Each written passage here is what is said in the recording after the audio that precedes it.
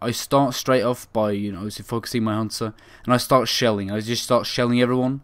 Shelling is basically healing everyone up so they get the absorb from your mastery. So shell everything, shell your hunter, shell yourself, shell the pet if you remember.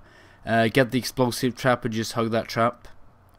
And now it takes actually a good while before they open, so I'm going to skip to where they open actually. So they've opened on my hunter here. When I come out of the sap, the first thing I want to do is sack him. I want to sack him as quick as possible so I can take some of the damage and break CC. I sack him. The second thing you look to do is stun.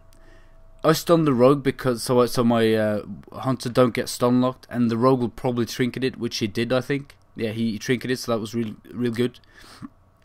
Now you can see a solar beam is going to come out here. I'm actually going to bubble the solar beam, because either they were going to one-shot me or they were going to switch to my hunter.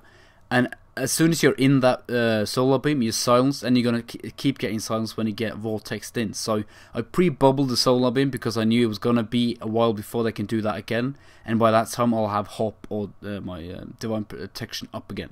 So they smoke here. My guy almost goes down. It's a bell, so he arcane torrented me. I aura mastery, spam my hunter up.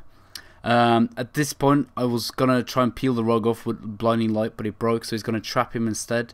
And we're gonna switch to the druid because the druid is healing, and we need to stop the healing because boomkin healing is totally fucking broken and utter shit.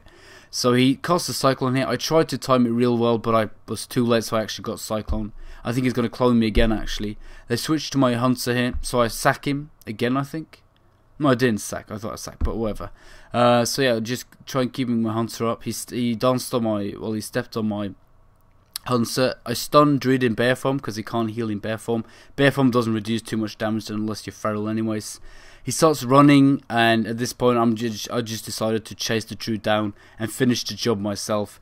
The pet is going low, but it's like it doesn't really matter. I'll just throw one heal on the pet. It's 100% HP again.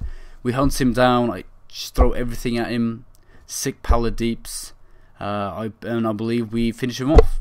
So there you go. So that's about it. The most important points are pre-bubbling, solar beam, sacking at the beginning, and getting your stun stuff whenever you can. I wasn't stun spec, that was a huge mistake, but as you can see I failed changing my talents. So that's about it for that match. I hope I'll see you in my next video.